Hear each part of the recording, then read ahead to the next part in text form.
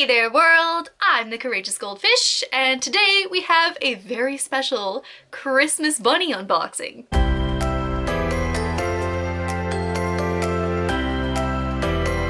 I was so excited for this. This is my first bunny and my first quarter scale in my collection, so I was just like dying to open it.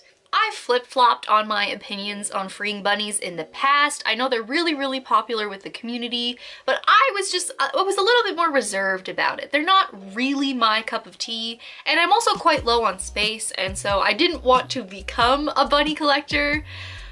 But there was something about this one, and I'll tell you the whole story. So if you want to hear the story, here's the story. If you want to skip ahead to the unboxing, here's the timestamp. But I'm gonna tell you because it was quite an ordeal to get this bunny in my hands. I'm really not a huge bunny person, like I said before, but for some reason, I saw this one go up for pre-order, and there was something about it that I just like clicked and fell in love with. And the stupid part is, this is also the very first figure I ever have bought that I haven't seen the source material. At all. At all. Like, I know I said that about my KDA Ari figure that I unboxed a couple months ago. I'm a fan of KDA. I like KDA, and so, you know, I've interacted at least a little bit with the source material, but the show that this bunny is from, I've seen zilch, zip, and like nada. I have not seen a single episode of this show, and so that is why I was like, I can't buy this. Like, I cannot buy this bunny. This is just gonna be stupid to buy a really expensive quarter scale bunny figure for a show I've never even watched. So I said, we're gonna be smart. We can't do this. There's no way that we're doing this. This is not gonna happen. We're just, you know, like, I've got really expensive pre-orders for January. Let's just let it be. And just, this is gonna be one of those things that you just have to like sigh and move on, you know? Because this is just gonna be stupid if you buy this. So I didn't pre-order it.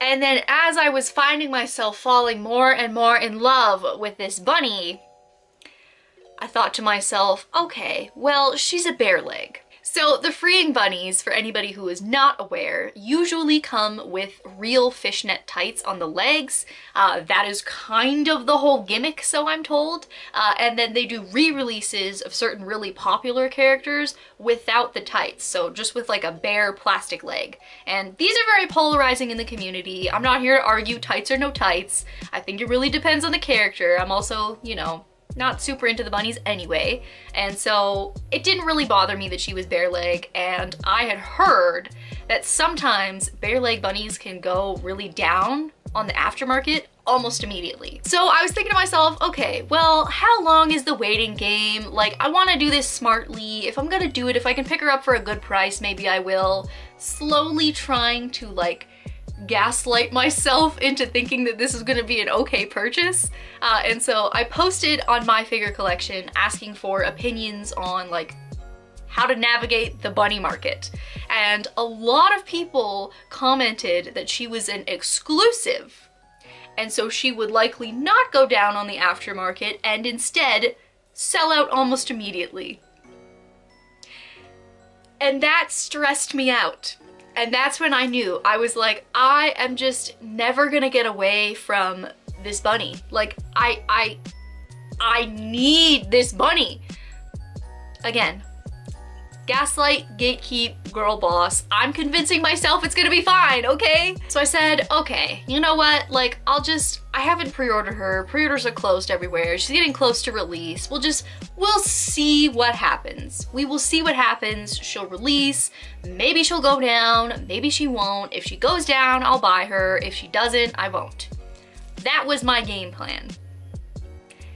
Here comes in the middle of November. She releases a little bit early, and people are starting to get pictures of her. And she is gorgeous. Gorgeous, gorgeous, gorgeous. And I'm actually glad that I waited to see some of the photos that people were posting of her, because honestly, I've heard that freeing bunny quality can be a little bit hit or miss, especially with the bare leg re-releases. And so once I saw people were saying like, oh, her quality control is really good, she turned out really nicely, I was like, ah. Okay, we'll get out the visa. And I was really fighting myself. I promise I was fighting myself to try to not buy this bunny. But one night I got drunk with my boyfriend and I was just like, you know what? I'm only gonna live this one life. And if I can use the money that I earn to buy things that make me insanely happy, I might as well just do it. It'll be fine. It was more of a YOLO moment, which is a word I haven't said since 2013. And so I drunkenly ordered this bunny off Amazon Japan. She showed up at my doorstep like 5 days later, and any semblance of regret that I thought I might have felt disappeared as soon as I opened her. She is beautiful in almost every single way, and I can't get over it. Listen, she might be my new favorite, which, listen, I know, I say that about everything. I always get a new figure and I'm like, oh, this one's my new favorite. Oh, this one's my new favorite. I love them all, obviously, because I'm spending money on them because I love them. There are no words to quite describe how much I love this figure. And it's from a show I've never even seen. Like, she's just that fantastic in my opinion, and gorgeous, fantastic. If you know anything about me and this channel, you know I have a little bit of an Urza problem. I pre-order pretty much every figure that goes up that's an Urza figure, and so of course I have the bareleg Urza bunny on pre-order as well, and I was expecting that one to be my first bunny because I was like, I'm nervous about spending this much on figures because, you know, it's really expensive and I want the figures I buy to be worth it. And so I was like, you know what? I'm really not a big bunny girl, but it's Urza, therefore I need it. And so I was like, I fully pre-ordered the Urza bunny thinking it would be the only one that I ever had in my collection. And now I guess I'm gonna have two buddies. I guess I'm gonna have two buddies. It happened. Yes, I am gushing about this figure because she's gorgeous and I love her so much, but she has a quality to her that I just don't find in the other bunnies. The other ones just don't do it for me. This one specifically does. I guess she's just my cup of tea, and so I really don't see myself becoming a bunny collector. A, because I don't have the space, and B, because I really truly am quite frugal when it comes to figures. I should back that up. I'm frugal specifically when it comes to bunnies because I think that they're overpriced, because they are. Like, you can say whatever it is that you want to say about freeing bunnies and the quality and the paintwork and all that kind of stuff. At the end of the day, it's not worth the price tag, especially with the recent price increases. It's just no figure should be worth that much, in my opinion. And so there is that. However, am I going to absolutely love and cherish this one now that the money is gone out of my account? Absolutely I will. She's gorgeous and I don't regret it a single bit. However, I will not be making it a habit.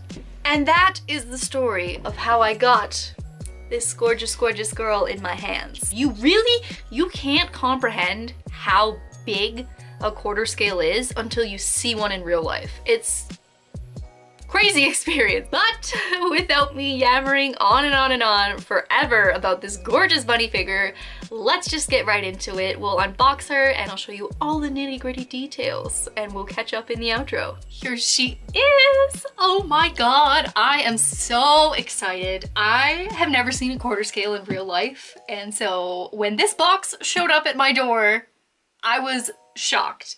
This is friggin' huge, which I know for people who usually collect bunnies, they're like, oh, it's not that special, but this is my first bunny and I am so ready for the experience. This is fantastic. It's a corrugated cardboard, so it's a lot thicker of a cardboard than I usually see with any of the figures that I have bought personally, and so I'm already enjoying the premium luxe corrugated cardboard experience, but I cannot simply wait any longer to bust this girl open. This is the freeing B-style quarter scale Rindou Kobayashi bareleg bunny. and I actually can't believe that I have this in my possession. I told the story in the intro, I'm sure, but I'm just in awe, really. Like, come on, look at this box. I haven't even opened the figure yet and I already am like living for the experience. Excuse me, like this box, gorgeous, beautiful. Anyways, without further ado, let's get cracking.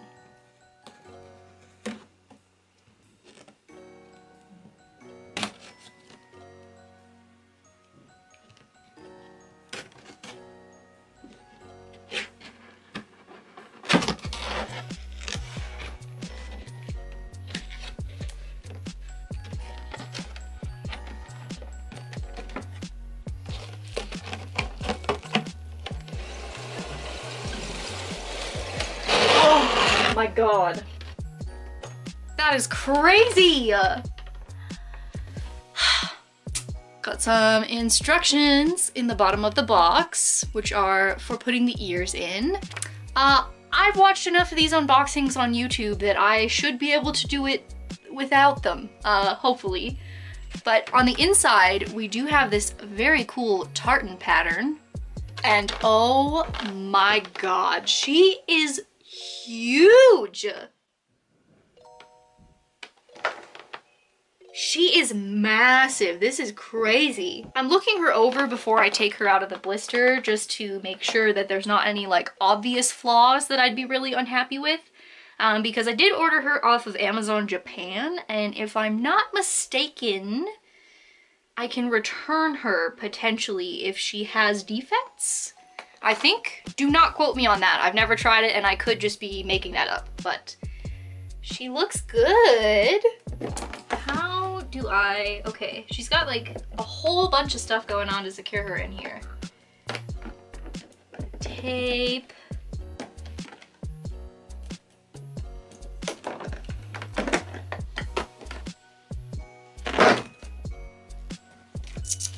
Oh my god. Okay, so obviously, first of all, her base is friggin' massive, which makes sense because, you know, it's a quarter scale bunny. Nothing much to say about it other than that. It does have a really sturdy metal peg here on the bottom base, which I love to see. Standard bunny things, really. Like, I feel like I'm pointing out stuff that everybody already knows, but this is my first one, so I'm like super excited. Take off the plastic here that is keeping her in place. How heavy are you, ma'am? Take the plastic off her legs. Oh my god, she looks amazing. Can we just appreciate for a second? She's beautiful! Oh my god. Just looking her over for like flaws in the suit or anything that I'm unhappy with. And she looks pretty good, honestly. I mean, like, obviously I have like a few little tiny nitpicks, but nothing too serious. She's gorgeous. Should I, what can I do? Should I put her on? So then we can like, put her on here? Maybe? Please? I'm like so scared, oh my god. Can't seem to quite get her all the way in there.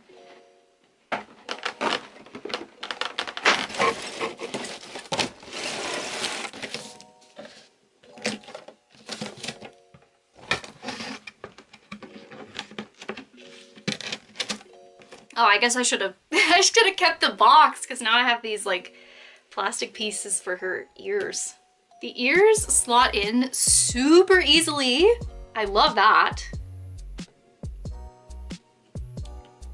Ear number 1 and ear number 2. And she's finished. Oh my god. She's beautiful. Excuse me? Literally gorgeous. Oh my god. Okay. We're gonna have to get some B-roll of this beautiful girl right here, but I am so impressed. Quarter scales are fantastic. This is a really, really dangerous rabbit hole to get down. No pun intended, obviously. I don't want to keep sounding like a broken record, but this bunny figure is just so gorgeous, I have to keep saying it. Crudely, the body sculpt is just fantastic, and the shading on the skin is so well done and really brings life to her complexion in a way I've never seen with any of the other figures I have.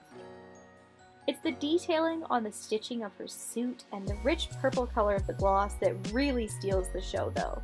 This midnight purple color is so dynamic and a really great choice for this bunny in my opinion. I was trying to show off the sculpting on the bunny tail here, guys. This was not a cheap shot at taking more butt shots. She does look really good though. She is not without her flaws though, unfortunately. There is a spot on her suit where the gloss is kind of wonky, but honestly, you have to get up so close to her to even notice, so I'm not mad about it. Unfortunately, her biggest flaw does come in with the hair, which I've heard is usually the downfall for freeing. They're not known for their hair sculpts, but I do have a little bit of bubbling on the strands of her front bangs and on the crown of her head in the back.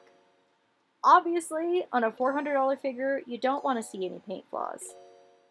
I've received figures that are much less expensive that were technically completely flawless, and obviously I would have liked for that to be the case here as well. However, they are minor flaws overall, and like I've been saying this whole video, I just think she's so beautiful, and I find it hard to be too upset about any of it. Her expression is amazing, her pose is absolutely stunning, and I'm so excited to display her next to Urza when she comes in.